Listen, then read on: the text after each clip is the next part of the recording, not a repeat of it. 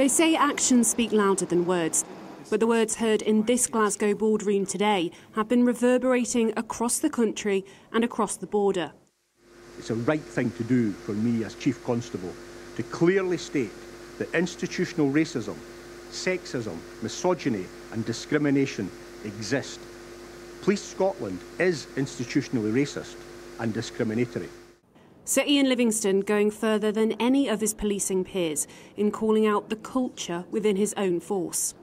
What I've said today, because of the unique role and the unique powers of the police service, we need to be at the forefront of recognising these institutional barriers, calling them out, and thereafter, more importantly, making sure we then take action to make policing as good as it can be. Sheku Bayo was killed in police custody in 2015 after he was restrained by officers.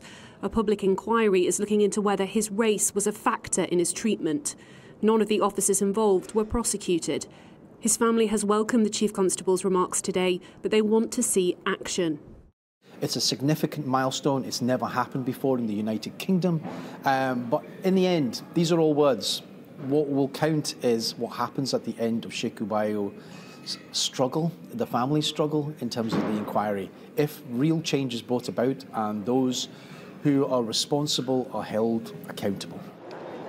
Sir Iain said individual officers and staff are absolutely not racist and sexist. But his words put pressure on other police leaders to call out systemic discrimination, including the Metropolitan Police Commissioner. And they've already resonated at the very top of government in Scotland. I remember raising issues around racism in the police force, Strathclyde Police as it was back then, when I was stopped and searched over a dozen times as a young boy, whether it was in my car or walking with my friends in the street or in airports at the time. And so the acknowledgement from the Chief Constable is very welcome indeed. Sir Iain is due to retire this year. His bold statement will have to be recognised by his successor for there to be significant change. And realistically, real reform would take years.